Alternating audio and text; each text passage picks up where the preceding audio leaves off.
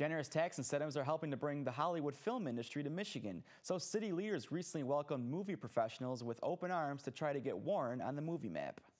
Film industry professionals recently hosted a meet and greet with Mayor Jim Fouts, speaking to those who will play key roles in trying to lure Hollywood filmmakers to Warren. It was also a chance for Stage 3 Productions to show off their ritzy studio, which is the largest of its kind in the country. Warren is the third largest city in the state.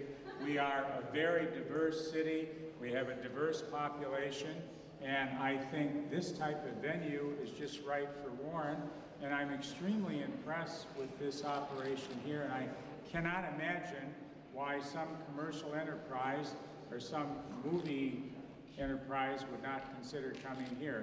The mayor promises first-class treatment and a one-stop shop for movie producers who decide to set up production in the city.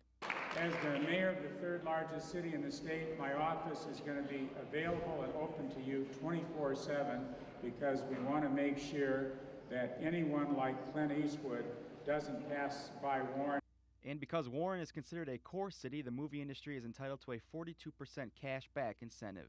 And we're all going to be working vigorously and hard to make Warren the center of the movie capital of the United States, and that's going to be in Michigan.